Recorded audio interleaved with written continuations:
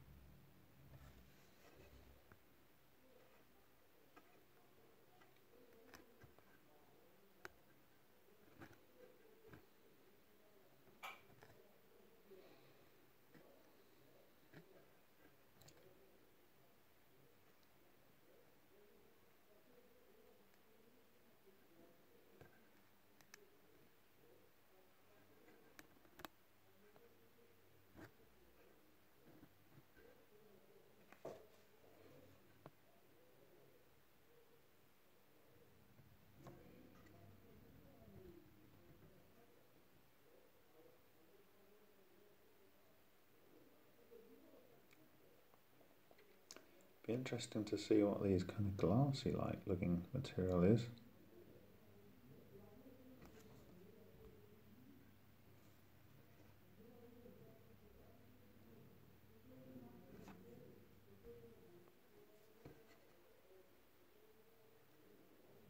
This looks like it's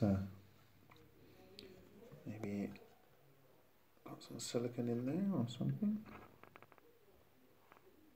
Very glassy.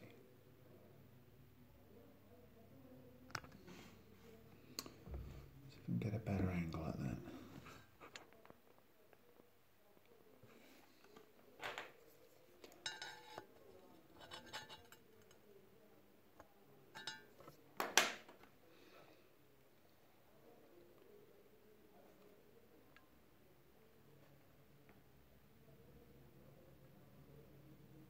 It's almost the tail end of a channel.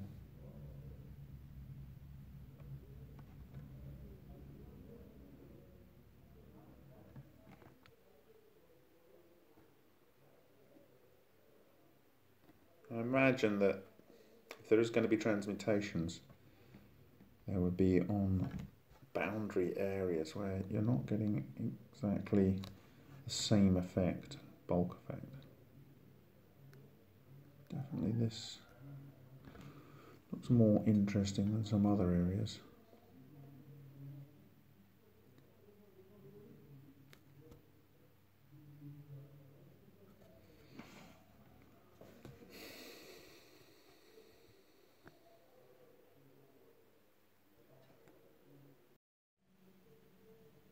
So what you're going to see here is kind of like a floodplain. It's these little rivulets, these kind of, I don't know if you've ever seen one of those gold mining programs where you have like the mother lode, which we're looking at here, which is up in the mountain. And then as the plasmoids, these coherent matter has traveled out, it's formed all these little micro channels that are bored into the plate. And they're kind of like fanning out, dancing around, and so on. And actually, if you go over this area, it's quite extensive, this area. Very nice, very nice. Look at it. And over here, you can imagine that these ones, where there's some separation, it might have been that they bounced between the upper plate and this plate and produced these channels, or came in from the side there, you can see. Now, if we zoom into this, you'll see. Very interesting. Very interesting.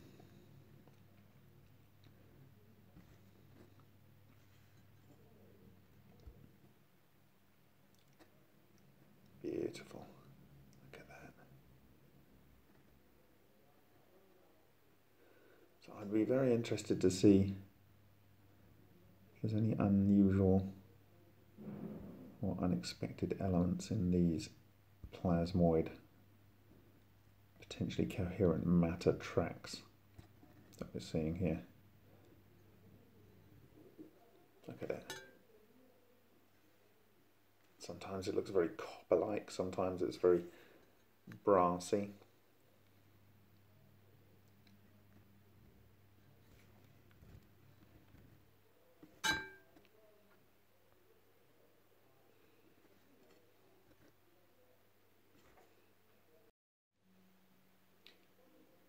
Overview of the channels there. See if we can move around in it.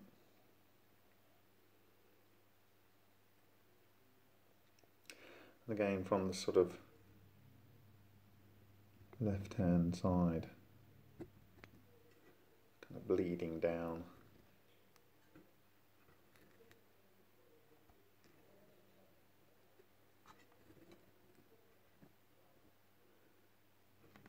As you get closer, it doesn't have the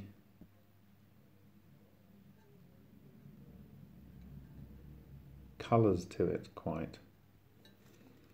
And it might be that in some areas it's getting to the point of oxidation, potentially, or it's melting certain components of the brass. But as it gets beyond a certain point, the energy level is either higher or lower, probably lower. And then it does something different, which gives the different colours.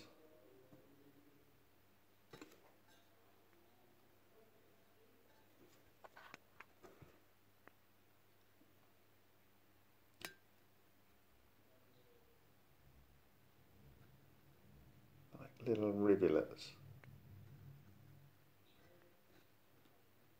Beautiful, look at that. Look at it meandering around over there. So we're looking closer to that.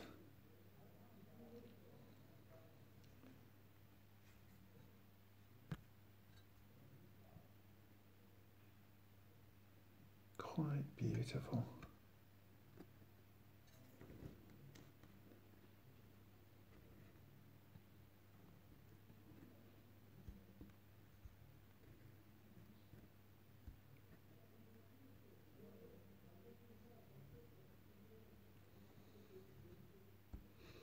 That is a plasmoid track, if ever I've seen one.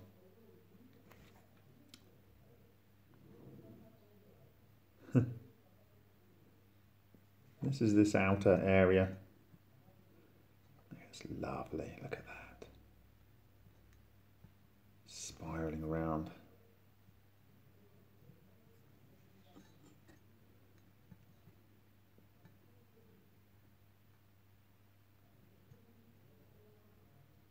Boom.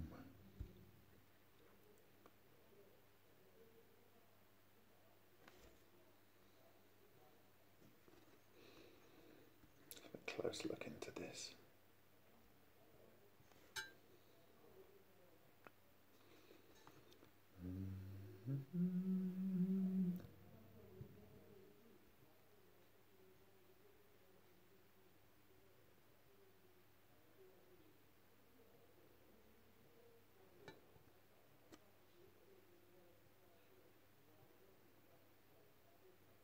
Lovely. Lovely. Lovely.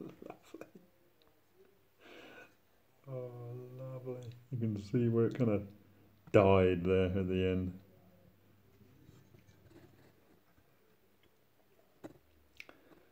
Let's see if we've got anything similar right the way on the other side. Go across the main channel there. It just doesn't seem to be there. It's kind of like, it's almost like on one side it was ejecting these things, and on the other it just wasn't.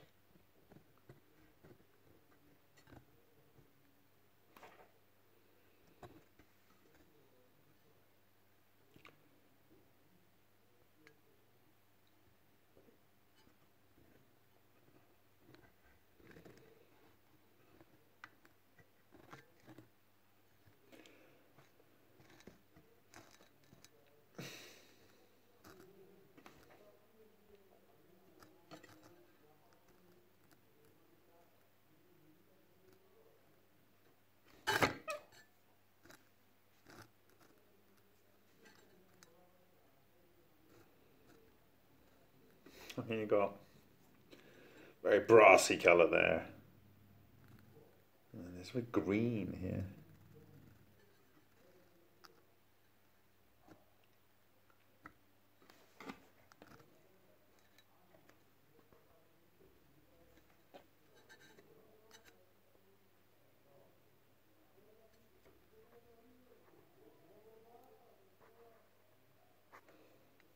So this is the same kind of area but on the Dinolite microscope. And I'm just going to go through this and change the focal depth so you can see we're coming down onto the flat area here. We're out of a groove. And we're going out onto the floodplain area. And you can see that there are these tracks that are fanning out.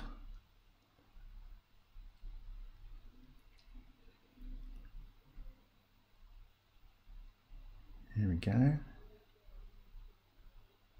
Fanning out, meandering all over the place. And changing colour as they go. You can imagine one's just hopped up and popped in there. So if I go up a bit, maybe.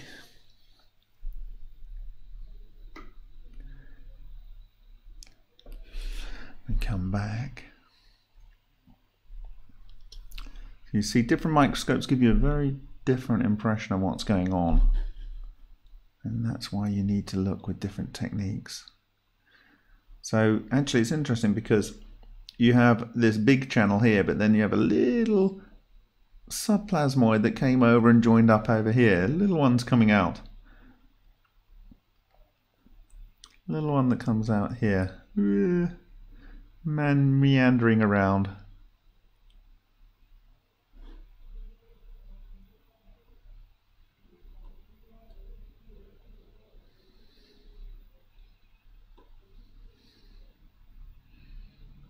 Almost looks like, as I said earlier, kind of glacial floodplain type features.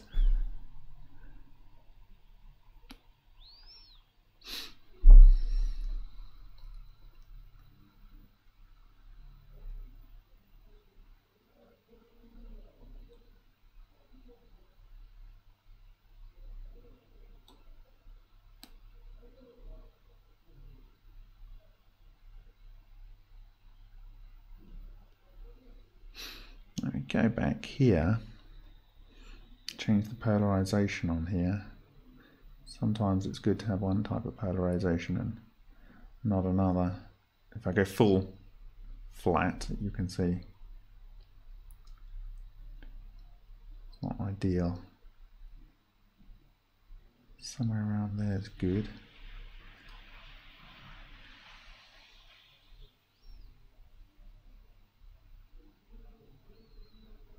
Very, very interesting.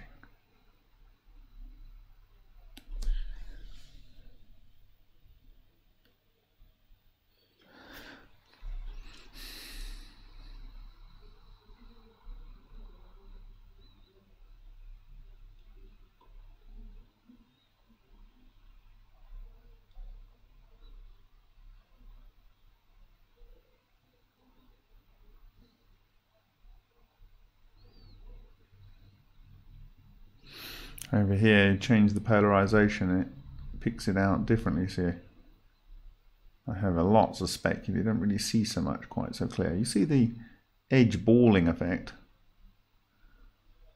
I'll come up. There you go.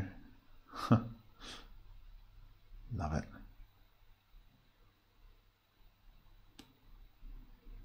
It's all coming from the main channel. Up here, the mother lode. That's it, we're over to the other side.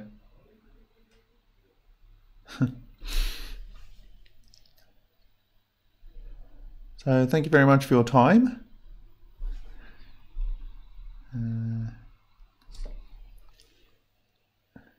more isolated structure there. And we'll see that with a change in the polarization, see.